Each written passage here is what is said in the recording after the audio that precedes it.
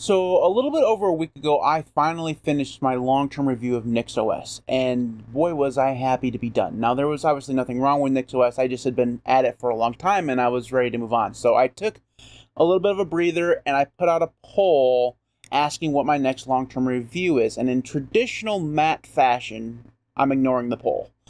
Now, I will get to Void OS. That'll be the one that happens after the next one. So 2 long-term reviews from now, that'll be Void Linux. Because Void 1 in every poll that I put up, I put it on Mastodon, Discord, and on YouTube. Void 1, so Void is after this one. But I have to admit that there's something else calling my name, so I decided to kind of squeeze it in first.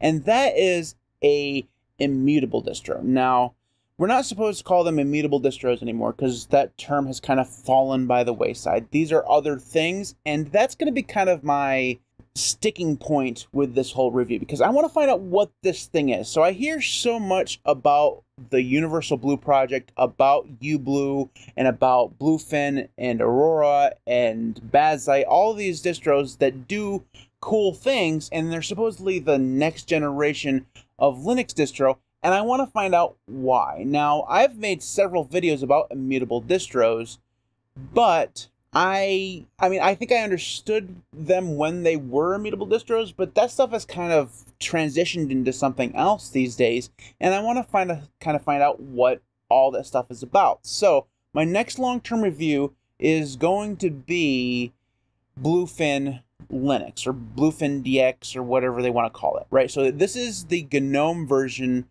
of this project. There is a KDE version which I almost chose. I think it's called Aurora or something like that. And I almost chose that one, but I decided to go with the GNOME version because it seems to be like the main one.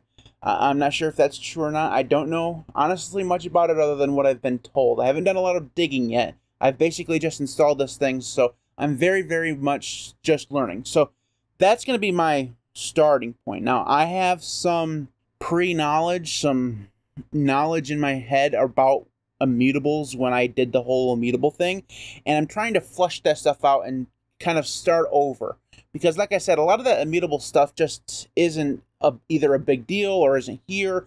I'm not actually sure, so I need to go through and kind of find out what makes this thing different from the OpenSUSE that I use or the Arch that you use or whatever, right? What makes this thing supposedly next generation, and what makes it different from everything that we've experienced over the course of the last 30 years. That's going to be my entire goal for this upcoming review, is try to figure out what makes this thing tick and what makes it different than basically everything else. And if it is different, what makes it good? What are the pros and cons and things like that? So that's the upcoming review is Bluefin here. And I have some early thoughts. First off, it installs like Fedora because it's based on Fedora. So if you're, kind of brand new to this and you're wondering and you're worried kind of about the installation process, it was very, very easy if you've ever installed Fedora before. It's the Fedora Anaconda installer, or the old one. So it was very easy to install. And I will say another thing is that if you download the DX version, which is more for developers, and I downloaded that because I kind of wanted the whole kit and caboodle, just be prepared that the ISO is very, very big. So I'm not exactly sure what all comes on here. I have a vague idea of some of the stuff here, and I know that a lot of it's going to be for developers and developer focused. So I don't think that if you choose the non-developer option, you'll get such a big ISO. But I will say this about that. The days of small ISOs are pretty much over. Even regular Ubuntu has like a 6 gigabyte ISO these days. So small ISOs kind of going the way of the dodo, but still something to keep in mind if you decide to download the developer icon or the developer version. It's going to be a big like 8 gigabyte ISO.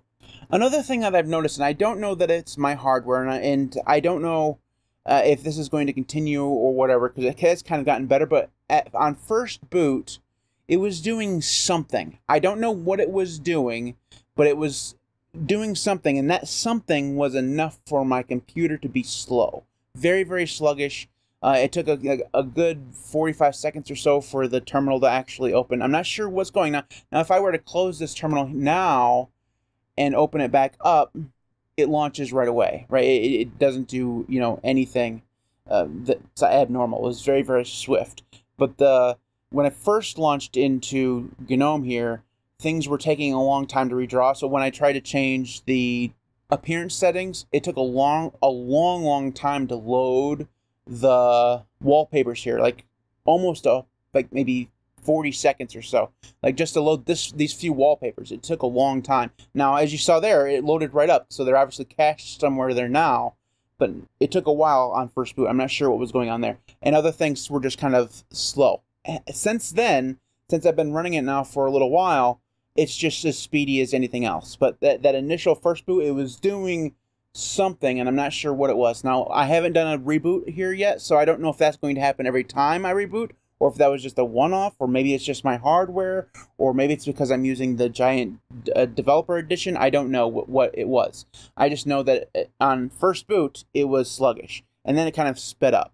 So that's just something that I noticed, and I wanted to point out there now because, like I said, I've only been running it for a couple hours, so I don't got a ton of things to say. But other than that, this is a very customized version of GNOME, even though it doesn't really look like it. So it has quite a few extensions installed. So if we type it, extensions here, you get the extensions manager already installed. That's the way GNOME should be. It has the GNOME extension manager already installed instead of that stupid limited version of the extensions manager that comes with Fedora that does absolutely nothing other than allowing you to basically delete your extensions and turn them off. This one here allows you to install them, and that's what should be default, so that's good. It does come, as you see, with quite a few extensions installed, not all of them enabled, surprisingly, but you get a whole bunch of these things here that you can turn on, and it just is very customized, which I like. I do like a more opinionated version of GNOME because I feel that vanilla GNOME is just basically unusable. It's you can't use GNOME without a few extensions. But that's my opinion. So other people may not agree. Other people may call all of these extensions that are enabled and are here installed bloat. I don't particularly care, because if I come across something that I don't want installed, I can uninstall it. I'm not a moron. Well, I am a moron, but I can at least uninstall something. So bloat doesn't bother me as much as it does other people. So that's another thing that I've noticed, is that they've done a lot of work into making this kind of a customized version of GNOME, and I like that. Another thing that I've noticed is that this thing here is based on Fedora 39. Now, I know Fedora 40 just came out not too long ago, but I think it was like April. So it is an older version of Fedora. Now, I'm assuming that's because this is still a very new project and there's just a few developers working on it. Also, they may be holding it back to wait for the first point release or something like that. I don't know. But if you're looking for the latest and greatest version of Fedora, this is not going to be it. And also, I don't think that it matters that much. From what I understand, you're not going to be installing software from, the repositories. You're going to be using Flatpak primarily. You're going to be using containers, things like that. And I know some of that vaguely, so I don't think that the version of Fedora is going to matter that much. But again, it's something that I thought I'd point out, that it's not the latest version of Fedora. So there's that. So overall, it seems to be pretty good.